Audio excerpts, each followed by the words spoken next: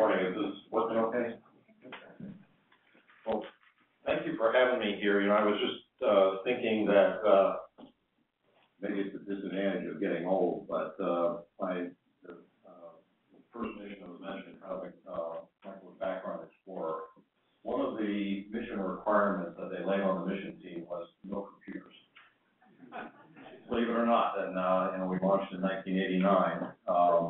And because at the time, at least, there have been several recent missions that had really gotten tied around the axle with flight software issues and with computer hardware issues. So now, what's really gratifying about having you here today is we're now moving more and more and more into an era where a very greatly increasing fraction of the functionality of any of our spacecraft and any of our instruments resides in the flight software.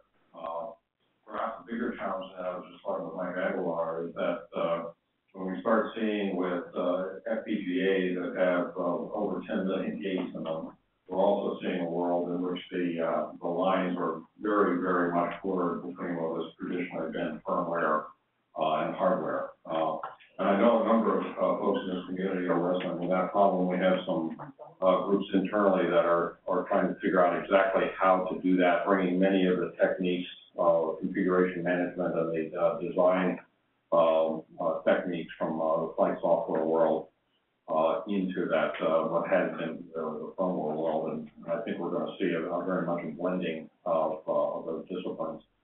And I think the other big trend that I see, which I welcome very much, is the evolution toward systems where we're intentionally structured to allow a lot of reuse.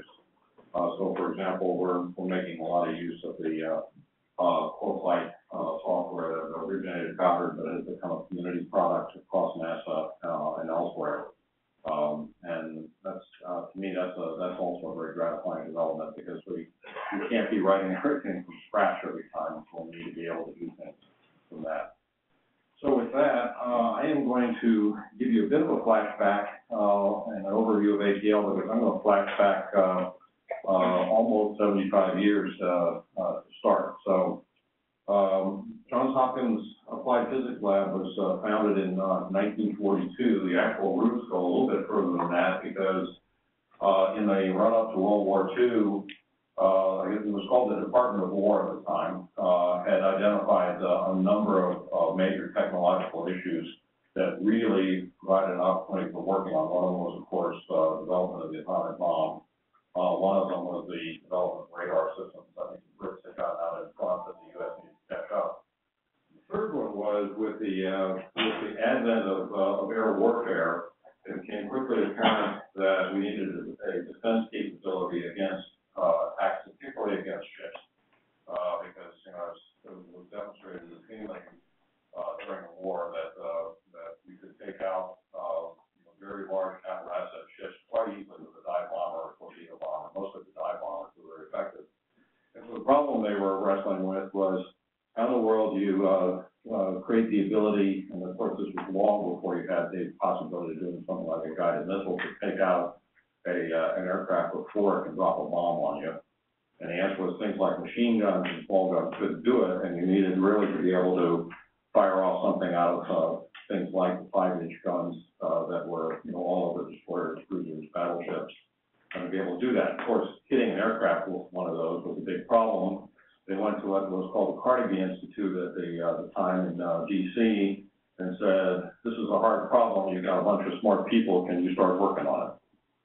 They said yes, and very quickly they realized this was going to grow up to be a bigger project than they could handle out of that. They went to Johns Hopkins University and they put a research group. Was actually first instantiated in took over a car dealership garage in downtown Silver Springs. So if you go down to the metro down there's a little plaza about a quarter mile from this metro station, which is where this used to be with Wolf Motors. You can do a Google search. So they actually invented what was called the VT fuse, which was really a proximity fuse. But interestingly enough, and everybody talks about, around here at least, about the development of the VT fuse as, it was very highly successful. It provided the a long-range defense capability to be able to shoot down aircraft. It also then was adopted by the Army. Patton was a big fan because it allowed them to have a ground-based air defense system too. But to me, the more interesting part of the story was that we pride ourselves here on being a system engineering house, and after the team had developed the proximity fuse, and they could fire this thing off and create basically a shrapnel cloud when they got close enough to the aircraft, they realized that it was still of no use because the gunnery systems were so poor that the teams could not point the guns quickly enough or reload quickly enough. And so the team, including people like James Van Allen, who later became a space physics explorer, Van Allen also, of course, named after him, actually went out into the fleet and started re-engineering the gun pointing system. So they went from a system that took 18 men to reload and point the gun. You've probably seen these pictures of big hand wheels and everything, hydraulically driven. They got to a system that was hydraulically driven, to be operated by 3 people with a much higher rate of fire that allowed the gunner to actually be able to point the gun quickly enough to be able to track an aircraft and lead it and put the shell close enough that it could. And so, the bottom line for us is our mantra is kind of you're not done until there's an impact for the user, until they can actually use it. And so that to me is a seminal story for APL, and it's a culture that persists to this day. We became a DoD university-affiliated research center, very much like JPL is an FFRDC. Only the lawyers can actually understand the difference between them. And over the years, we've had a lot of technological successes, including the first instantiation of satellite navigation. Not sure whether you can get in behind the dates, but there's a memorandum that was written in 1959, quite an interesting story when you talk about prescient folks and folks here at the lab that have been working on precision frequency circuits, radio circuits, kind of an evolutionary basis from the BT fuse. And they started tracking the Sputnik when it went out, and they started listening to the signals. Very quickly realized that they could track the satellite position from the Doppler shifts that they were measuring. Within a few weeks, they had a brainstorm, sat down with a couple of folks. There's a memo sitting on the wall that's written in about 3 months after Sputnik launched that said, hey, guess what? If we can track the satellite by knowing where we are on the ground and measuring the Doppler, if we put up a satellite, know where it is, and use the Doppler, we can find the position of a ground. And that was at the same time when the Soviets had recently established a ballistic missile capability. The U.S. was wrestling with that same problem. Of course, one of the big challenges of a submarine-launched ballistic missile is knowing where the submarine is, where you launch it, when you want to launch it with the missile so that it can give an initial track. And of course, generally not a really good thing for submarines to come to the surface and take star sightings or listen to LORAN. And so that system was actually put into place within a few months. The Navy had picked up on that and said, go forth and do amazing things. The lab had created a space department, and so we just last year had our 55th anniversary as a result of that. So I'm going to go a little bit quickly, but this building houses about 2/3 of the space exploration sector. We do almost all of the NASA, NOAA, civilian agency work within the space sector, but we're only about 15% of the lab, depending on whether you count heads or budget on that. So the rest of the lab is involved across the full spectrum of both Department of Defense work, Department of Homeland Security, other agency work, and supporting a very large breadth of activities. And the activities range from technology development to what's called the technical direction agent, in which we're actually the agent for the governor, the equivalent of a contractor's technical representative for things like many of the standard missile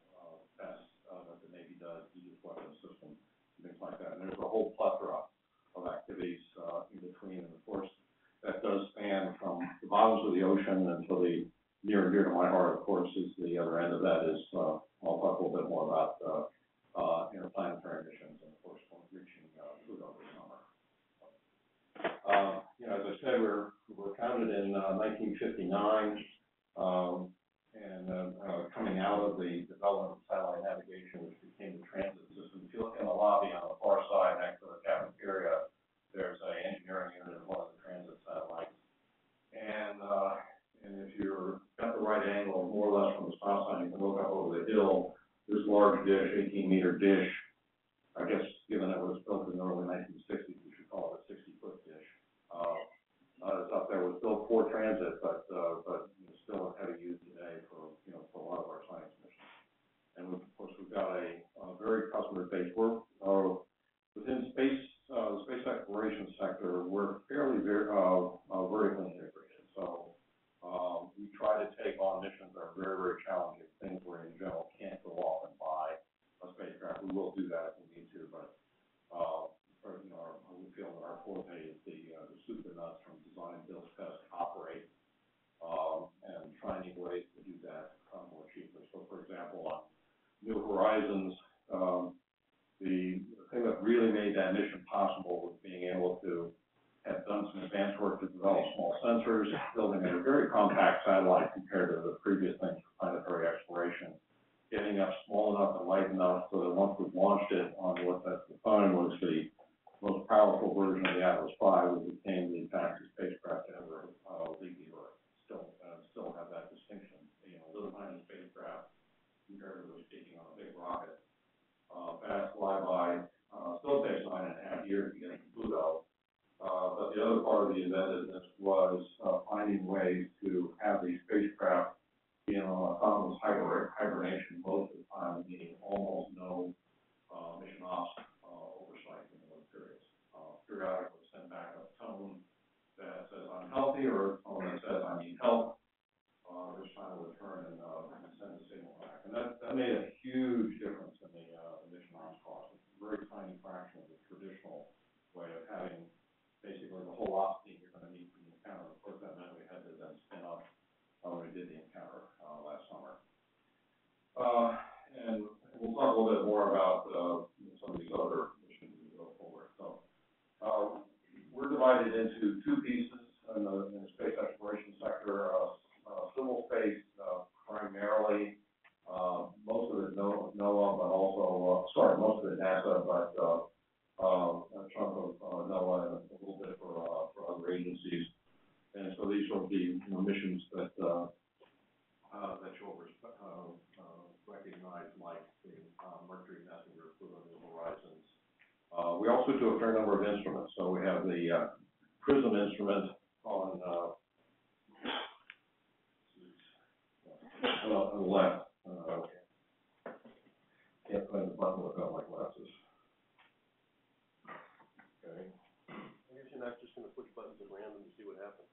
Well, only while I look into the aperture. So that's okay. Anyway, PRISM mission on the Mars Observer was the one that was recently used to find the streaking of the wet areas during the warm seasons on Mars. So, lots of fun stuff. National security space side, a lot of things that I can't talk about. But for example, right now we're developing a set of sensors that will fly as a hosted payload for missile defense agency to make a demonstration on kill assessment. And one of the problems there, of course, is if you shoot at something and you really want to track down, you need to know whether you actually killed it or you have to shoot again. So pretty wide range of things. And one of the things we do pride ourselves on is we bring things back and forth. So easy example is that you'll see a picture on Messenger in a couple of minutes. For the Mercury Messenger, because we're flying downhill and you have to take energy out of that system to get into orbit around Mercury, it was very important to have a lightweight spacecraft. And there's a quarter scale model of that hanging in the lobby as well. And because you're operating in a very harsh environment, we didn't want to have a large high gain antenna on a gimbal pointing back, so we were able to bring some technology that's been developed in DoD and phased array antennas bring that over, and so we will see on one side of the spacecraft a large phased array antenna, which was a first use of that kind of technology on the spacecraft, and made a huge difference in both the design of the spacecraft as well as the flexibility of the operations of not having those pin down and being able to do thermal control much more easily. The flip side of that is that on Messenger, one of the really serious challenges, and we ended up increasing the operational return on that mission by more than an order of magnitude in terms of the number of observations made. And that was based on some planning system developments that allowed a very, very agile replanning of the mission observations, because this was a very highly elliptical orbit with fast flybys, so it's quite difficult to interleave measurements and decide which instrument you could operate properly at a given time, and interleave all of that. And that planning software was developed for Messenger, made a huge difference on Messenger, but then we're now feeding that back into some of our more recent national security customer demonstration. Most recently, quite interesting, as far as I know, it's a first that we were able to, using that software, to be able to develop a ground system that we were able to hand over to a untrained operator, and these are military personnel with no satellite cognizance at all. All they know is that it's up there. Be able to give them that software with 45 minutes worth of training and have them operate the satellite and successfully collect data using that satellite, and did so for weeks at a time. Took a little while before we convinced them that there were certain things they should have called home for and asked for help, before they just started punching buttons. So, I need to move along. So we do span from heliophysics to planetary to Earth science. Talked a little bit about Van Allen. The transition into space for us came from people like Van Allen and others, realizing that if you could build something that could launch on an artillery shell, you could use that same type of technology to build instrumentation that you could launch on a rocket. And so they started using some of the Capture G2s. There were a lot of homegrown sounding rockets being developed in that area. And very, very early on started getting measurements of things like radiation belts. The famous pictures that you see of the curvature of the Earth were one of the instruments launched on that.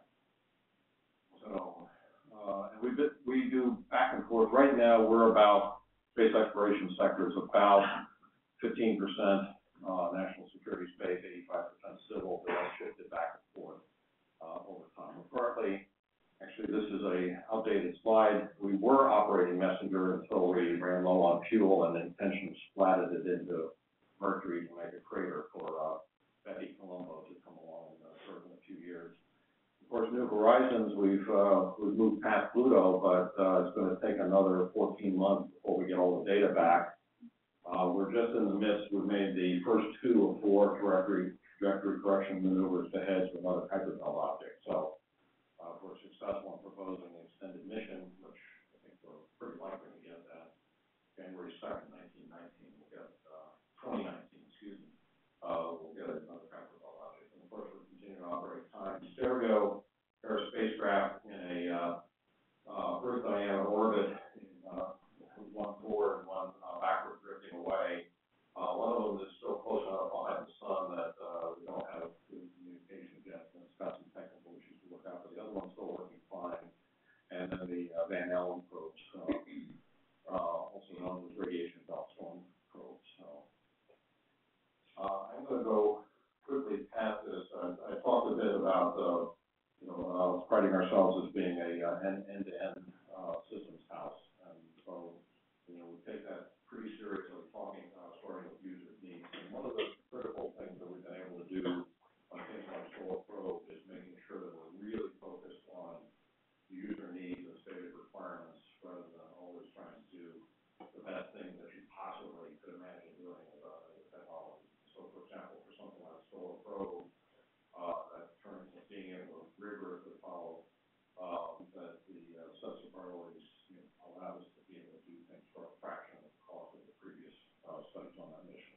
So, I am not going to go through the details of all of this in the interest of time.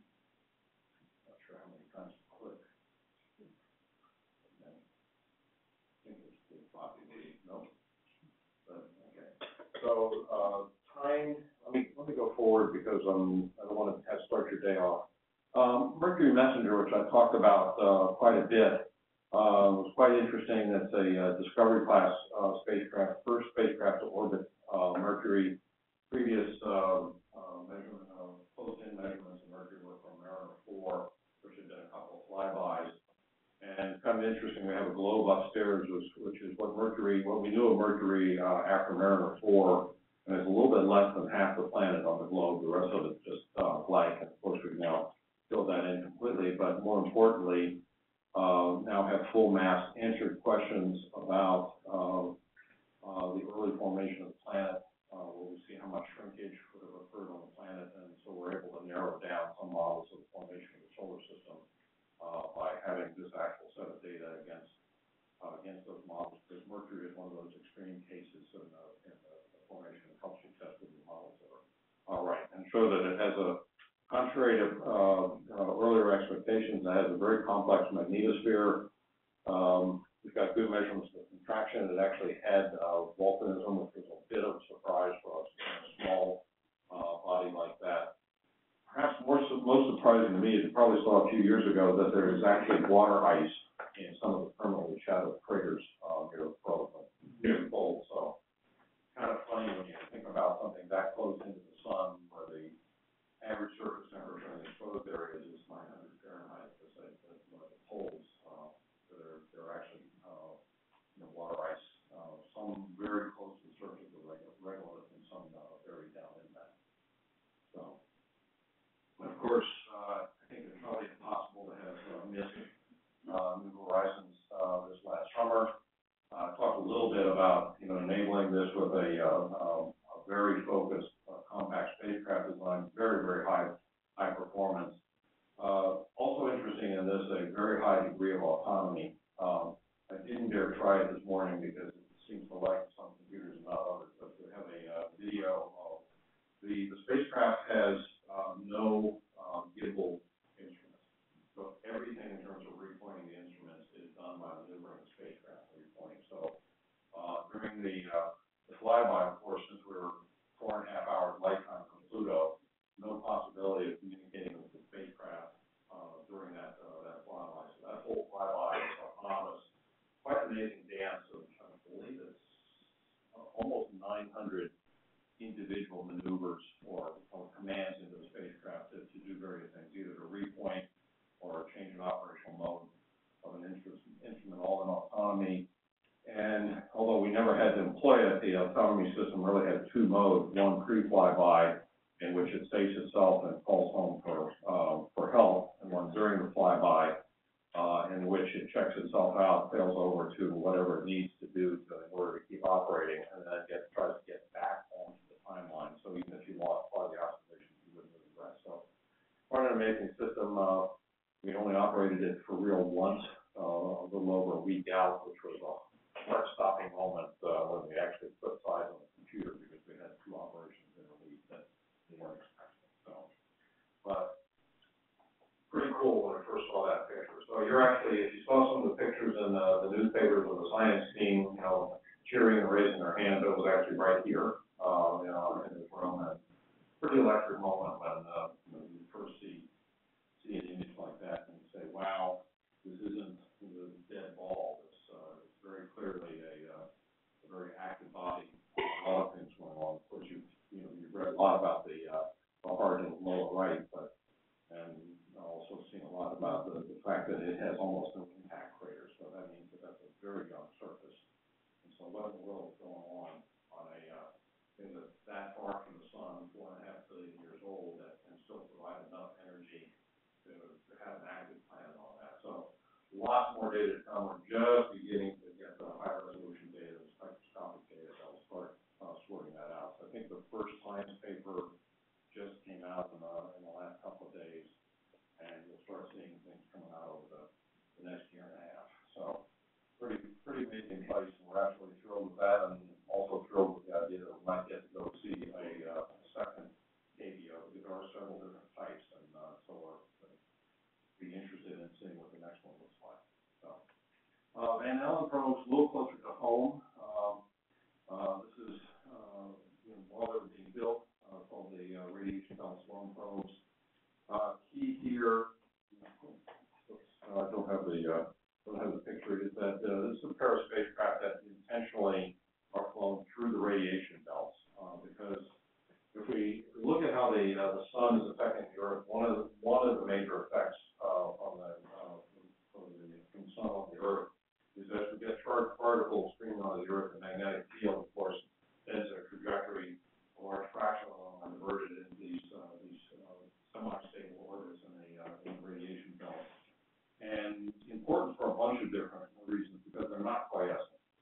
And so they vary in both the intensity of the particle distributions as well as the extent of the belt, depending on the solar activity.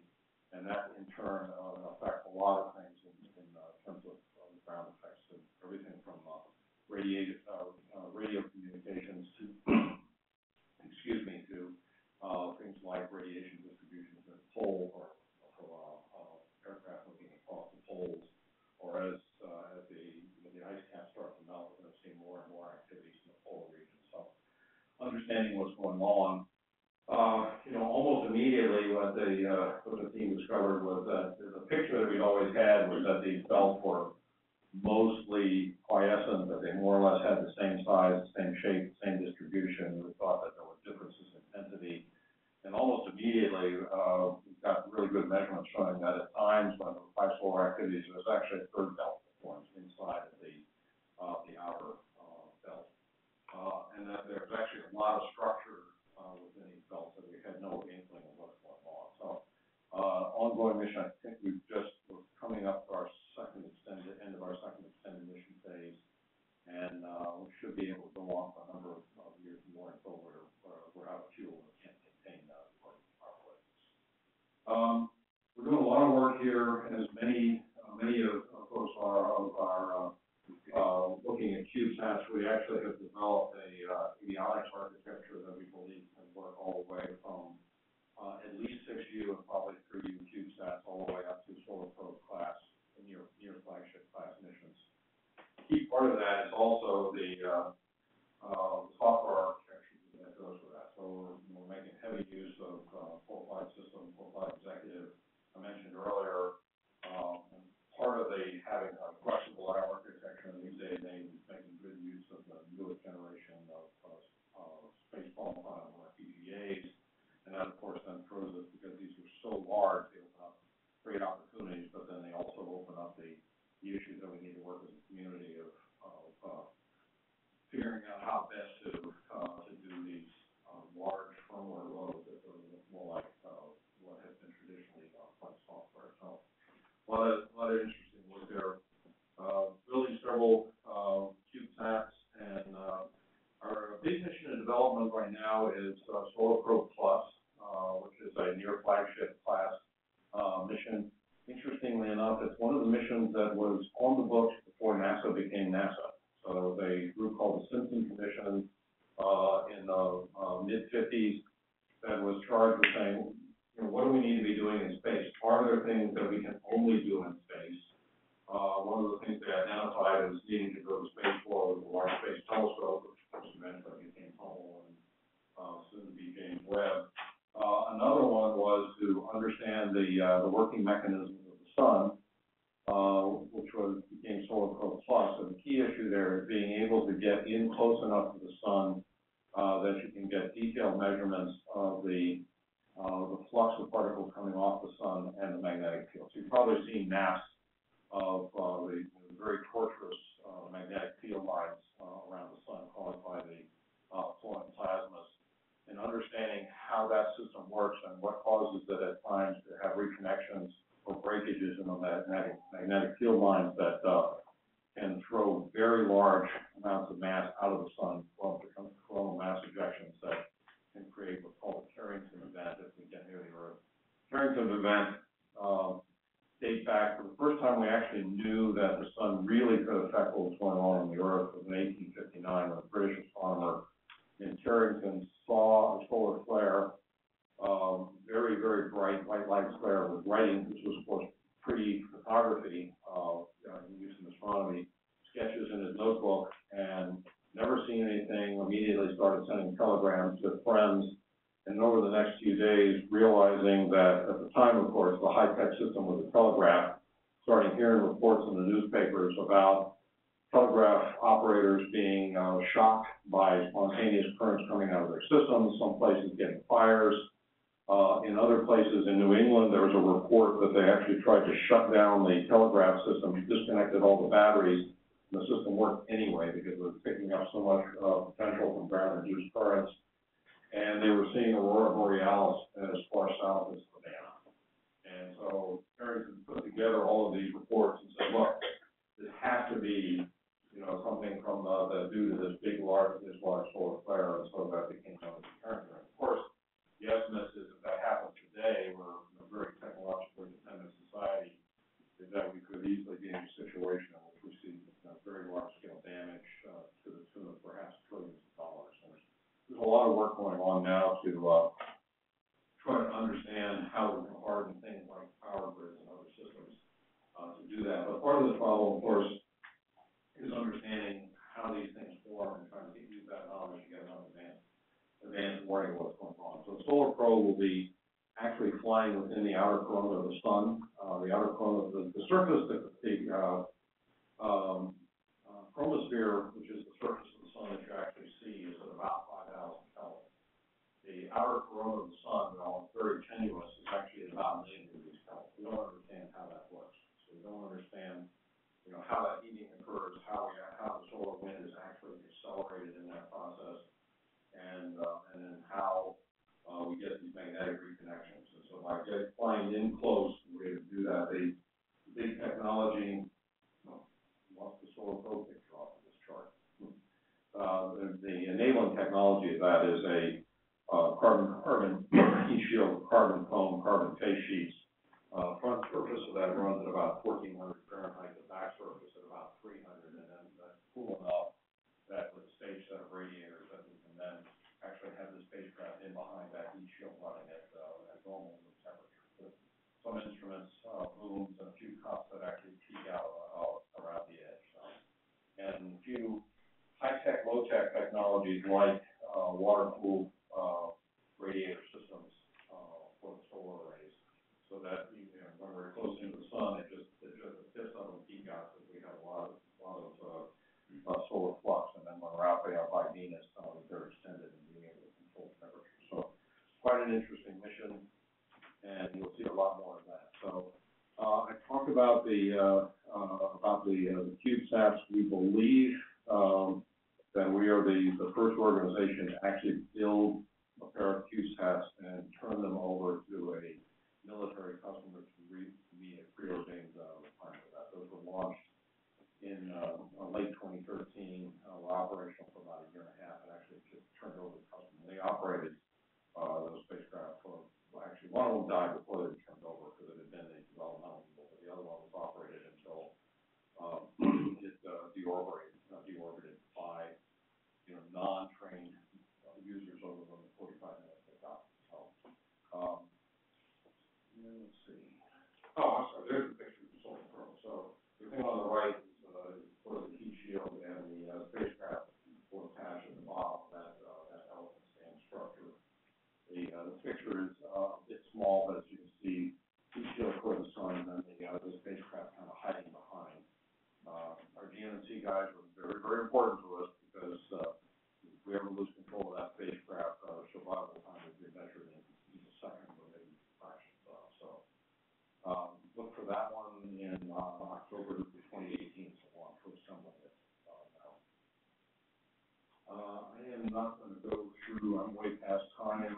Of course, we have resident expertise in software, or we wouldn't be here. And then the broad range of engineering. The version of these charts that will get posted on the web will actually have a list of contacts in that. So if there's anything that you'd like to learn more about, we'll be able to talk to you. Of course, you're sitting in the building to the right over here at Johns Hopkins. So I apologize for running over, but again, welcome, and we're very, very happy to have you here, and hope you have a great meeting. So thank you.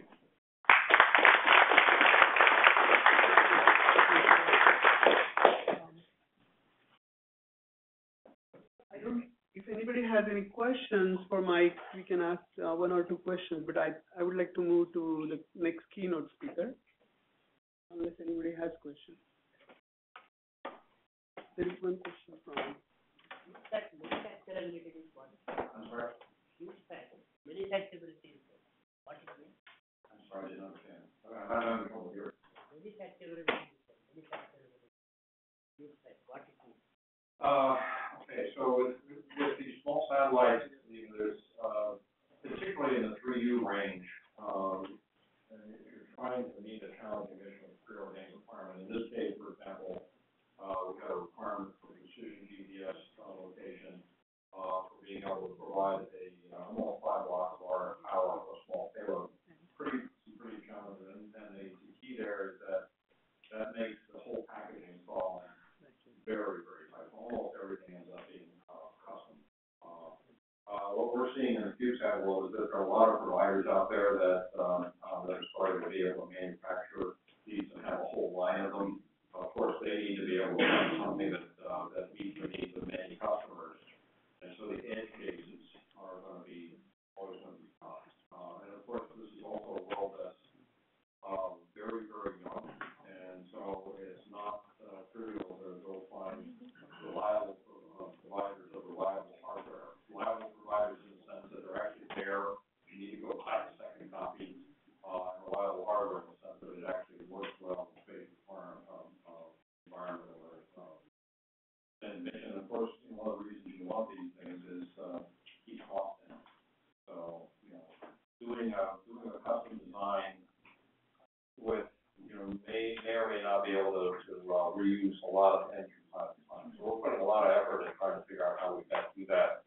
Things like the FPGA-based avionics and reusing the fire software. Other questions? Thank you very much. Thank you, Mike. Okay, thanks.